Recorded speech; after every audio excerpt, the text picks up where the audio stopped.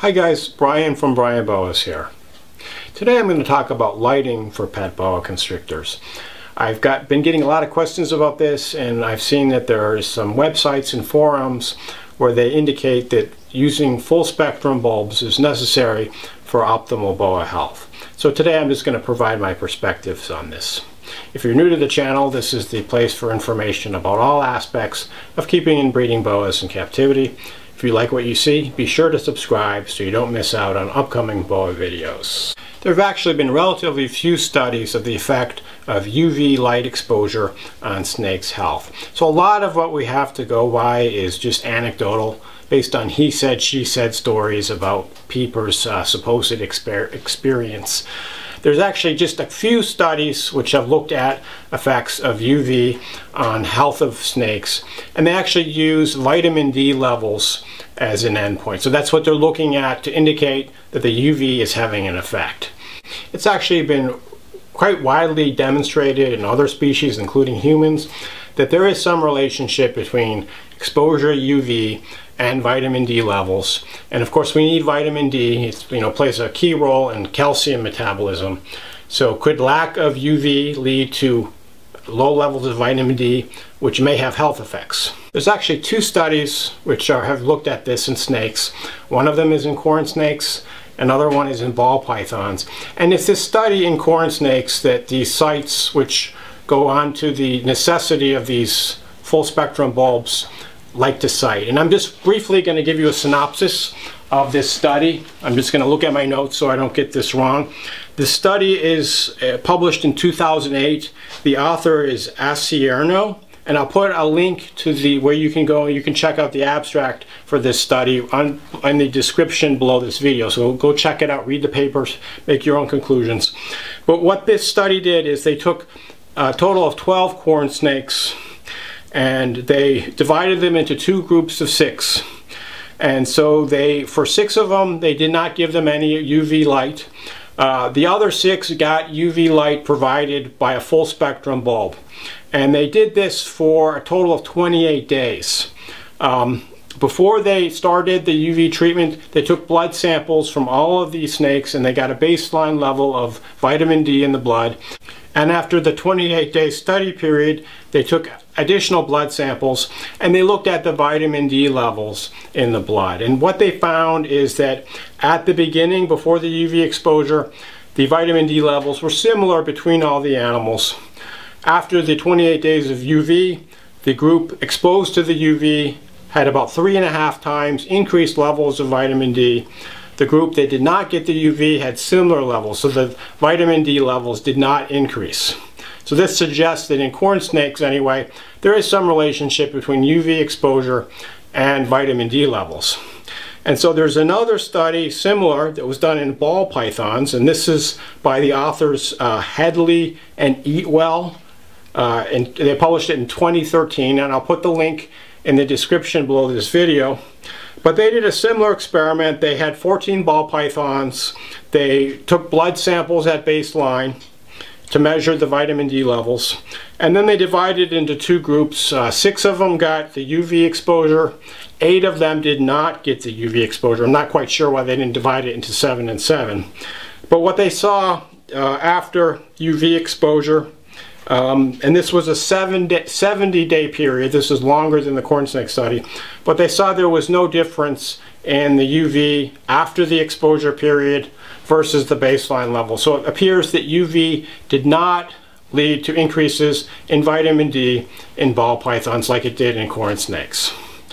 Okay, so what's the big deal about this? What is the take-home message? How important is vitamin D levels as a predictor of health in corn snakes? That's the big question here. And I tried to find what the baseline levels of vitamin D are in healthy corn snakes, and of course that statistic is impossible to find. I'm not sure if anyone has actually defined that. If you go to the doctor and they take blood and they look at levels of different things in your blood, they have healthy levels that they can compare to see if your level is too high or too low. And that unfortunately doesn't appear to exist for corn snakes. What I really would like to see is if there's any health impacts of the increased levels of vitamin D. For example, did the increased vitamin D lead to longer lifespan in these corn snakes? Did it lead to larger litters or greater reproductive success? And were there any health issues in the animals that weren't exposed to vitamin D? Another thing to consider is that vitamin D can also be obtained from the diet. Sunlight exposure isn't the only way that humans or corn snakes can get vitamin D. So even if these animals that have a lower level of vitamin D are less healthy than their UV exposed counterparts, this could potentially be made up by supplementation in the diet with vitamins.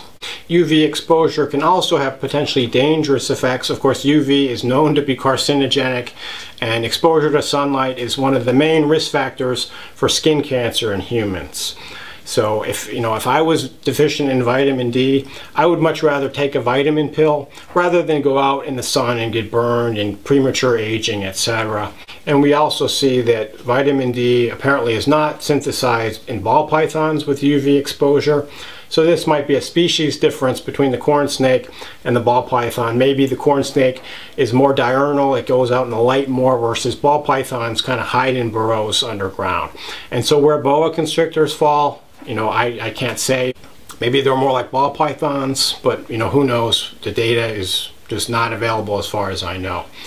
And then, of course, we have to look at the anecdotal evidence of many thousands of corn snakes have been produced in the United States in the last few decades with no exposure to UV at all. And they seem to be doing healthy, living normal lifespans. It's not necessary, at least in the case of these animals, for them to have UV in order to have optimal health. And you might say, well, you can't really say that because you'd have to do a head-to-head comparison over the lifespan of the animal, and that would be great data if people could take hatchling or neonate snakes, raise half of them with the UV, half without, and show a meaningful health benefit. Larger litters, better breeding success. That would be great data, although that study would take many years. I don't think it's going to happen anytime soon. And honestly, I don't think that's even necessary, because of this wealth of anecdotal evidence that we have of snakes, including boas and corn snakes, which seem to be doing just fine without UV, and they don't have any diseases that would be caused by low vitamin D levels. So we also have to look at the biology of boa constrictors, their behavior. In the wild, boas typically will hide. They don't just sit out in the open and bask in the sun all day like some reptiles. They're going to hide, in trees and under logs and things like that.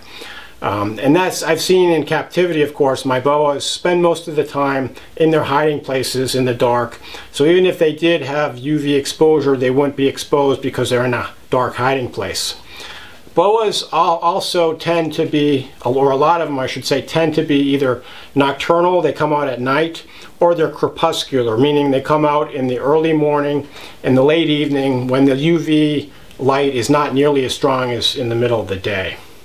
In fact, I remember going to this really nice exhibit at the Bronx Zoo when I was a kid, and they had this, the exhibit was called The World of Darkness. And basically you'd go in, you see the nocturnal animals. They only had barely enough light for you to see the animals, so it was nice and dark in there. And one of the animals they had on display was a boa constrictor.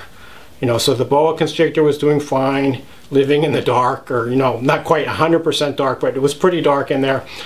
So based on its habits, I would say that it doesn't seem logical that a nocturnal species would need exposure to ultraviolet. I wanted to also provide some context on use of full spectrum bulbs for boas from the established literature on keeping and breeding boas. And of course, one of my favorites is The Reproductive Husbandry of Pythons and Boas by Ross and Marzek.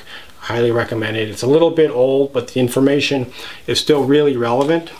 And so in the section that they have on lights, they go on to talk about full spectrum bulbs that they've been used for some reptiles like desert lizards and tortoises. However, the benefit of fluorescent lights in the reproductive husbandry of boids has not been established. A great majority of herpetologists do not use the lights, and a survey of zoo herpetologists concluded that they're neither necessary nor useful in boid reproduction, including pythons and boas. And then they go on to say that the UV lights can actually be dangerous because they must be used with extreme caution, as UV radiation in this wavelength may be harmful to the eyes and skin. It's also known to cause cancer by damaging DNA. So although it might have some benefits for vitamin D in corn snakes, you got to take the potential negative effects with that, potential benefit, if it even is a benefit. And then from more recent, our favorite boa guide, the Complete Boa Constrictor by Vin Russo. So what he has to say on this is, boa constrictors do not require any special lighting and in fact could thrive in captive conditions with very little light. And so then he goes on to describe, he lights the room on a 12-hour on, 12-hour off cycle. And it's good to have the lights so that you can enjoy your snakes and you can see them. It's really not necessary for their overall health.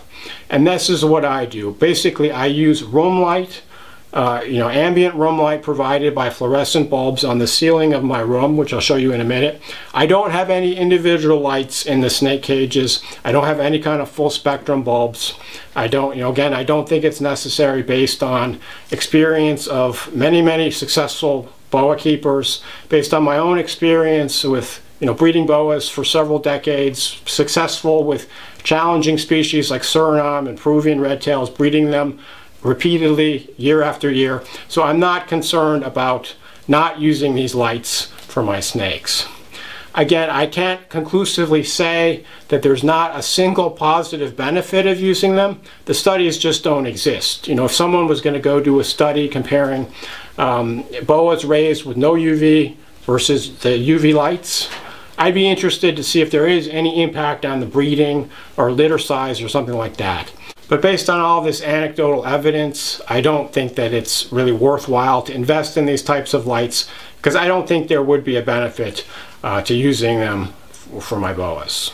Here's a look at the fixtures that I use in my snake room. So these are just basic fluorescent fixtures. They're 4 feet long, and you can see there's 4 bulbs in each fixture. And I have 2 of these mounted to the ceiling in the snake room.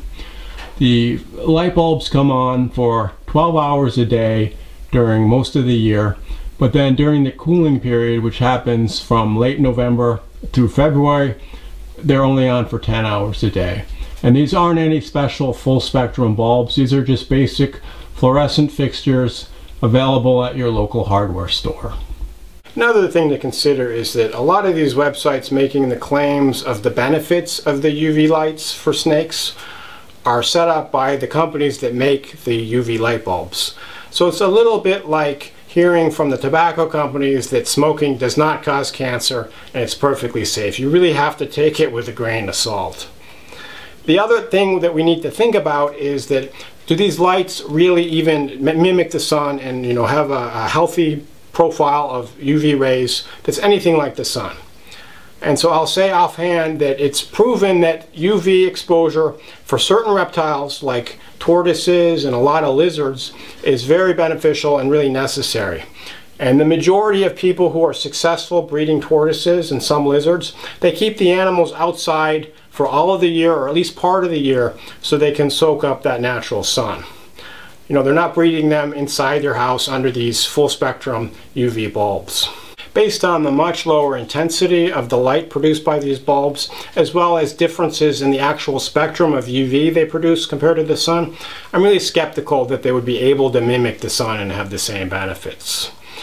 A lot of people, bulb manufacturers throw around these terms like full spectrum, trying to convince you that it's the same as the sun, when clearly it's not.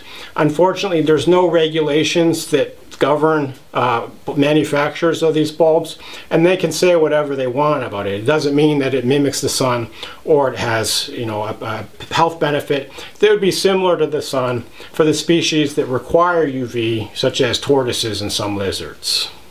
So the last point I wanted to discuss was, well, what if you want to use lighting in your boa's cage, not for supposed health benefits, but rather just because you enjoy looking at the boa and the lighting makes the boa more visible. And I would say this is completely fine. Personally, I wouldn't really even worry about the full spectrum. I would just get your basic fluorescent fixture and stick it in your boa's cage with the bulb. You can use a timer so it comes on for 12 hours during the day and then goes off at night. Or you can even have a manual switch if you just want to turn it on for a couple hours to enjoy the snake. You know, the boa is likely going to be hiding much of the time anyway. So, you know, whether the light is on or not, you know, the boa probably doesn't care, as long as it has access to that dark hiding place. I wouldn't recommend forcing a boa to stay out in the light, because that's going to, you know, totally stress it out. So that's my thinking on full spectrum lights for boas.